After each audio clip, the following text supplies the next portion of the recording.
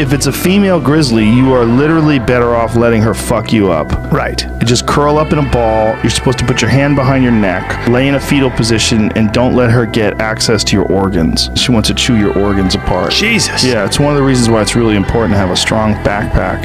If you have a strong backpack, she'll fuck up that backpack while you're on your knees, curled up in a fetal position. But that's assuming you can survive that. She's probably going to break your arms. She's probably going to snap your legs, bite into you in ways that you can't imagine the kind of force and power she can generate.